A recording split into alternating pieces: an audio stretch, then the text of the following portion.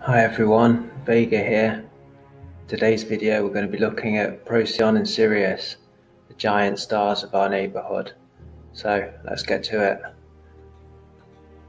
So first of all, where are Procyon Sirius? Okay, so first of all we need to find the constellation of Orion. So with Betelgeuse there, red supergiant, Rigel in the bottom right corner. The belt actually points, as you can see, to Sirius, which is obviously also a very bright star in our sky. And then we form a right angle to go up to Procyon, also known as Alpha Canis Minoris. And that's how we find the two. So not too difficult to find in the sky. What kind of stars are we looking at? Obviously there's our Sun, G-type star. As we can see, we move up the main sequence to find Sirius here in the A class, substantially warmer than the Sun. But where's Procyon? You might wonder. Well, it's going backwards a little bit. Actually, in the F class of star, just about a warm sort of white, almost yellowy white colour. F class star, Procyon A. So what about the relative sizes? So here's the Sun here, that's the one we know. And then we go up 1.711 solar radii to Sirius A. Obviously there is a Sirius B, which is a white dwarf, comes out in a minute. And then even again, a bit further up to Procyon A at 2.048 solar radii. Also the Procyon system, interestingly, has a dwarf companion, Procyon B here. So looking at that, you might think, well, Procyon's the more important of the two, Sirius being slightly smaller, but it's not the case.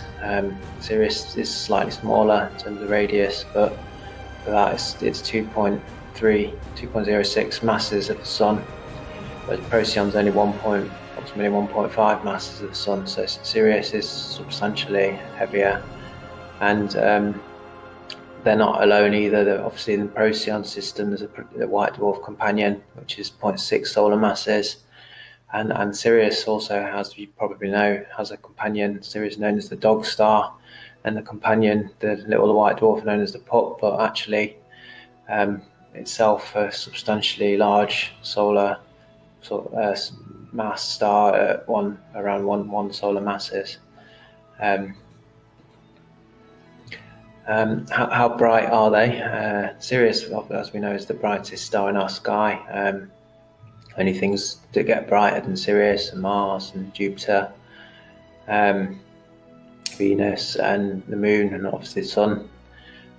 So 8.6 light years Sirius, Alpha Canis Majoris, the brightest star in our sky.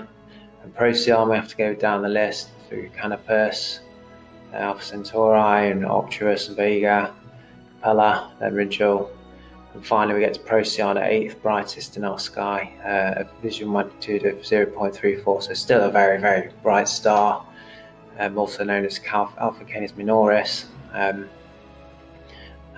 a distance of 11 light years, so slightly further from Sirius, from the Sun to Sirius, but still relatively close. Now, in terms of luminosity, this is where the big difference between the Canis Majoris and the Alpha Canis Majoris and the Alpha Canis Minoris is that Procyon is 7 times the brightness of the Sun, 6.93 there, whereas Sirius, there we are, look, 25.4 times the Sun luminosity. So that extra bit of mass and the slightly smaller radius makes for a much hotter and much brighter star. Not that Procyon isn't bright in itself, but often it gets overlooked because Sirius is the far more powerful star. So let's focus a little bit more on Procyon and also its white dwarf partner, Procyon B. You can see there in the graphic. Only a tiny speck in terms of radius, but the orbit the two have. So here you can imagine Procyon B, the white dwarf star in the middle, there is a barycenter that between the two, so they're not actually orbiting one around the other. They are orbiting a common barycenter of about 40-year orbit. It's quite eccentric, more eccentric than Mercury's orbit, with the shortest distance being 8.9 astronomical units, and the largest being 21. So you might imagine them as being roughly, on average, the distance between the Sun and Uranus, but obviously varying quite a lot there. So what might it be like on a planet around Procyon?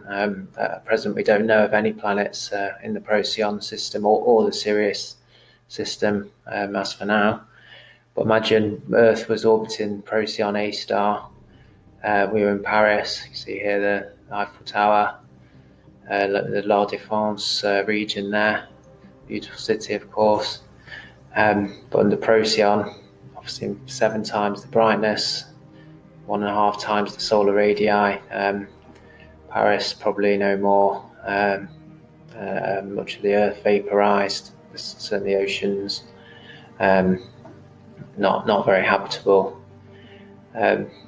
We'd have to get the Earth and push it out to between 2 and 3.7 astronomical units if we were under Procyon system. So even further out than Mars itself wouldn't be habitable. Perhaps Ceres might come under the more habitable bodies of the Procyon system if the bodies were the same.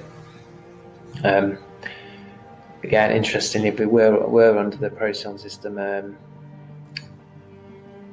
on a body like Ceres out in the 2 to 3.5 astronomical unit zone, we'd still have to deal as well with 2.5 to 7.1 times the amount of UV light damage.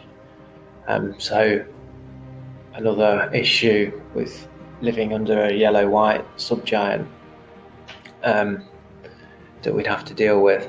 So again, not as habitable as our own sun.